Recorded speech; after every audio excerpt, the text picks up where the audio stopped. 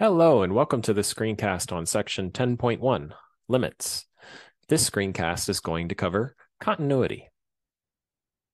Let's first review continuity for single variable functions.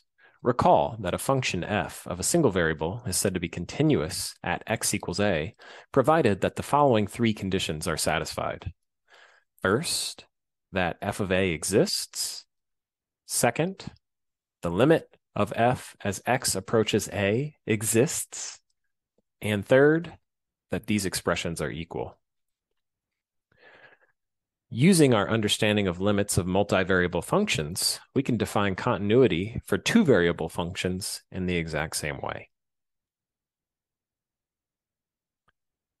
Just as with single variable functions, continuity has certain properties that are based on the properties of limits.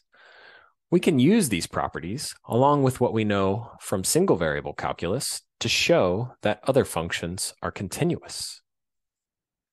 For example, consider this function f. First, since x is continuous everywhere, by property 1 from the previous slide, we know that 5x is also continuous everywhere. Since y cubed is continuous everywhere, then by property 4, 5 times x times y cubed is continuous everywhere. Since x squared is continuous everywhere, by property 2, 5x y cubed plus x squared is continuous everywhere.